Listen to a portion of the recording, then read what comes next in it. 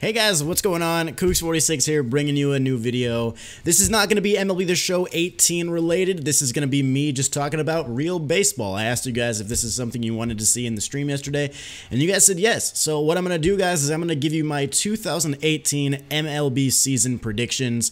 I kind of like doing this stuff. I kind of like speculating and seeing, or like, talking about different teams and who might be better, who might, whatever. It's fun. It's fun to speculate. And with the day that you're watching this, today being opening day, there's no better time to talk about this. So guys, here are my predictions for the 2018 MLB season. The way I'm going to do this is I'm going to talk about each division individually, then I'm going to talk about who I think are going to get the 2 wild card spots, and then I'll do like a postseason bracket rundown. I'll try to keep it kind of short and sweet so it's not a crazy long video, because I can honestly talk for 5 hours about this stuff because I love baseball. So let's go ahead and start it off with the American League. We'll start it off with the American League East. Of course, everybody is talking about the Yankees adding Giancarlo Stanton to the squad. The Red Sox kind of made their own move by getting JD Martinez. I think the Yankees are the favorite to win that division. I think, they also added CC Sabathia. They re-signed him to, I think it was a 1-year deal. I think the Yankees just have what it takes, with last year being a quote-unquote rebuilding year for them, and then with the, electric season that Aaron Judge had, kind of came out of nowhere. Gary Sanchez, Giancarlo Stanton, Didi Gregorius, all those guys, that entire lineup, bro, all the way down to Greg Bird is going to be, they're going to score so many runs, it's going to be ridiculous. But the Red Sox, of course, are not like, just because the Yankees are going to win that division doesn't mean the Red Sox are going to be bad. I think the Red Sox are going to challenge them for that division all year, but I think at the end of the year, the Yankees will win it. As far as the other teams, I still have no idea what the Blue Jays' plan is. I'm totally not bought into the Blue Jays at all. Same with the Orioles. I think losing Zach Britton again for a little while, and then the whole deal with Machado talks in the offseason, I think Machado's out of there by the trade deadline. And then, of course, you have the Tampa Bay Rays. They're not going anywhere either. Chris Archer might as well be out of there as at the trade deadline as well. So I do have the Yankees winning the East. The Red Sox are the biggest competition, and the other 3 teams, kind of whatever at this point. All right, now let's move to the American League Central. Of course, you've got the Indians, who won the division last year. The Twins came out of that division as a wild card and actually played the Yankees in that wild card game. Then you've got the the Royals, the White Sox, and the Tigers. So I think this one may be the easiest division other than the NL East to really predict. I do think the Indians are going to take the division fairly easily.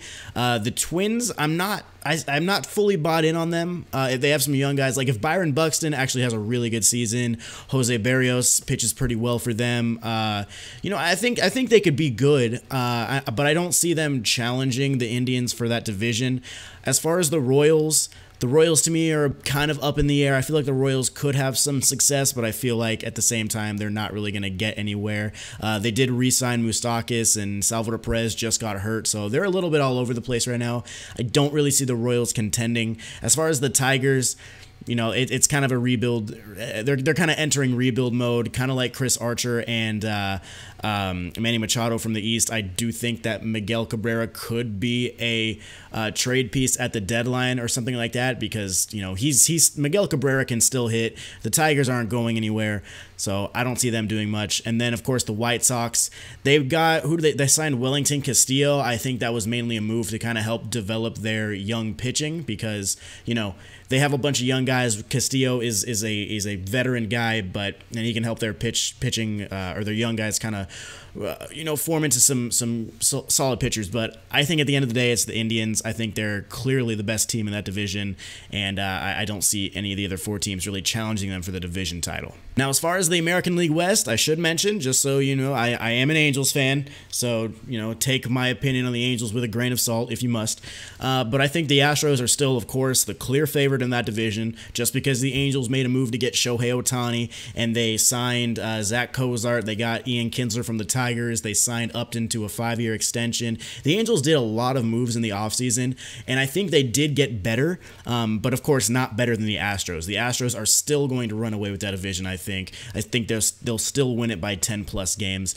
As far as the Rangers, Not really feeling the Rangers this year. I think Beltre could have another big year. Beltre is always good, but there's not really a lot going for the Rangers. If Joey Gallo can just rake all of a sudden and put together like a 30 home run year, that'd be kind of crazy. As far as the A's, nothing happening there in my opinion. Chris Davis may have another 40 bomb season, but I don't really see them doing much as a team. And then the Mariners, I feel like they have so much potential there, but some of the moves they're making, their pitching to me is just, they need to get better at pitching. You know, they have some good guys on offense, Ben Gamel, Robinson Cano, Nelson Cruz. Like, they have guys who can hit. Zunino has power. But I just feel like they don't know how to put it together. And the Angels have had that problem in the past too.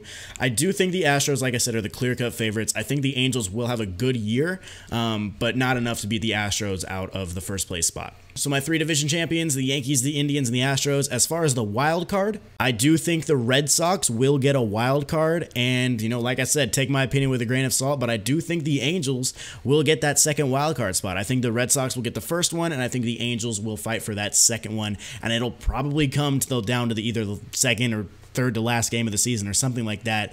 I think there's going to be a good race in the American League for that second wild card. But so there you go, guys. That's my American League predictions. So now in the National League, we'll go ahead and start it off in the East. Pretty easy. I think the Nationals are the clear-cut favorite to win the division. The Mets, I think the Mets will actually be pretty solid this year as long as they can stay healthy. That was their biggest crutch last year. I mean, this year they're going to have DeGrom, they're going to have Syndergaard, they're going to have Cespedes, Conforto. They signed Jay Bruce for right field. Like, they're going to be a really, really solid team this year, I think. I think they'll actually, you know, have a really solid record as long as they can stay healthy. Like I said, that was their biggest thing. You know, it was a total, like, that last season, because of those injuries, really just, you know, screwed up that entire season for the Mets. They could challenge the Nationals for the division, but I do think the Nationals ultimately will win that division.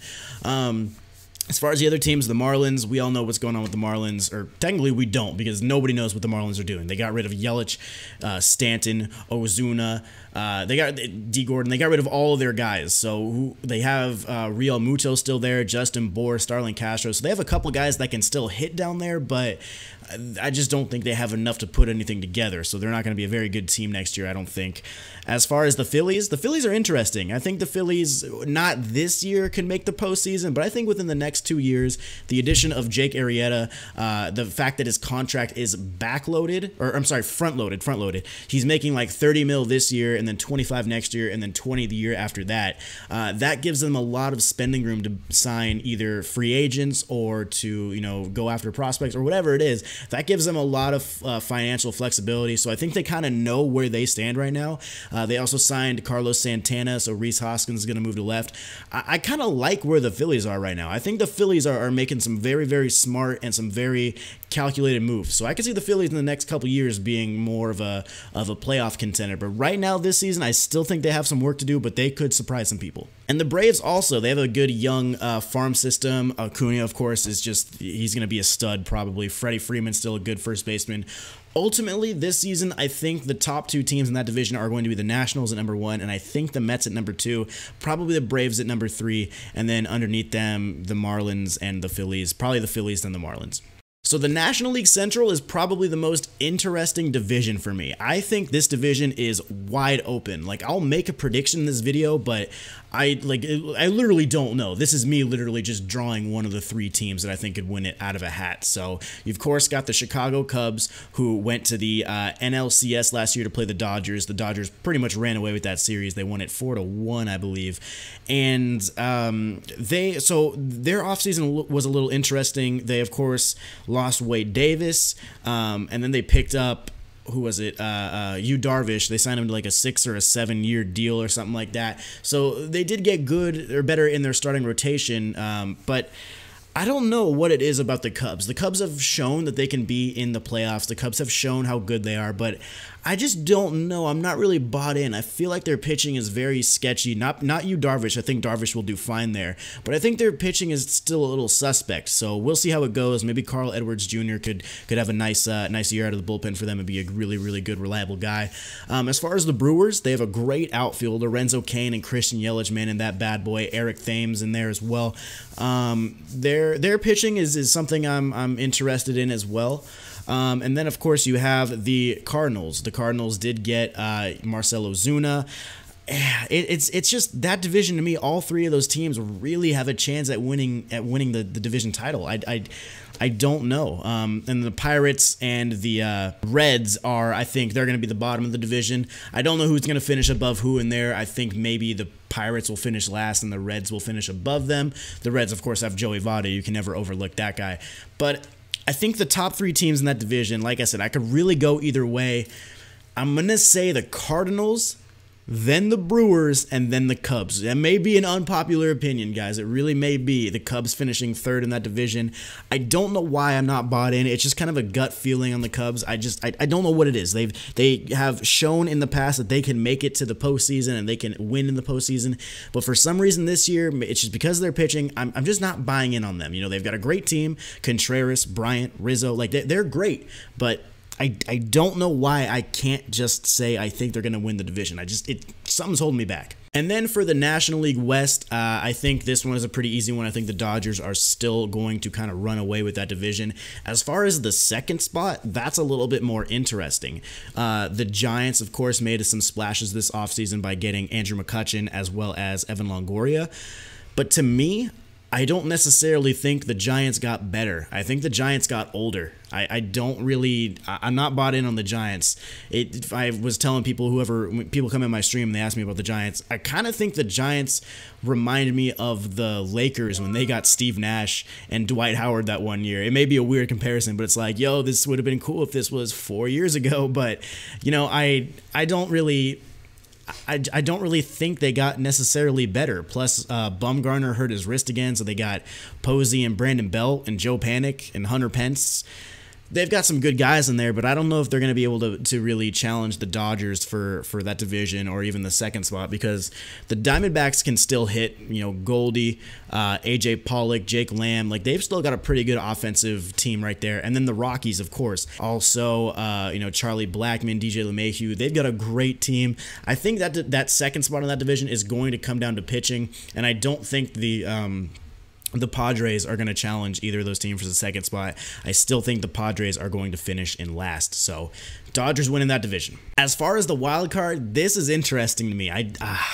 It's hard to pick. It really is, because that National League Central, like I said, I think all three of those teams could win that division, and I think all three of those teams will fight for that division to the very end of the season.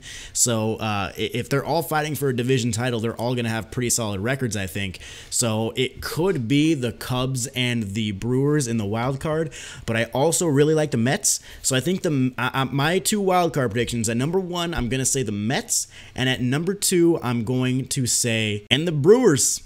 I'm going to go with the Brewers to win that second wildcard spot, dude. I know I'm pissing off some Cubs fans right now. I'm sorry, guys. Don't hate me. I don't know what is holding me back from saying anything about the Cubs. So just for a quick little postseason bracket rundown, we started with the AL, so now we'll start with the National League. As far as my National League wildcard matchup, I've got the Mets and the Brewers. I got the Mets winning that, so the Mets will play. I think the number one team in the league will be the Dodgers. So I'll go Dodgers-Mets. I think the Dodgers will win that 3-2, and then you have the Nationals and the Cardinals.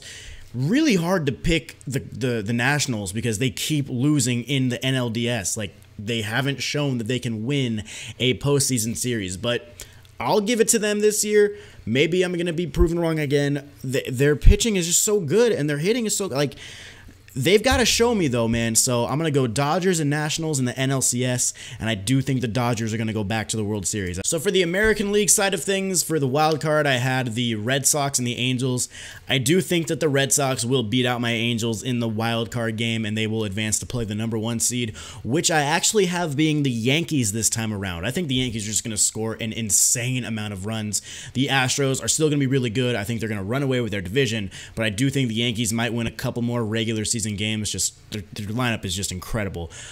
So the Yankees are going to be the number one seed, and I have the Yankees and Red Sox playing each other in the ALDS. That's going to be a really fun series if it happens. And then you have the Astros and the Indians. I think the Yankees will beat the Red Sox in the ALDS. It might go 5. And as far as the Astros and the Indians, I do think that it will go 5, and I do think the Astros will go back. So literally the same ALCS matchup, guys.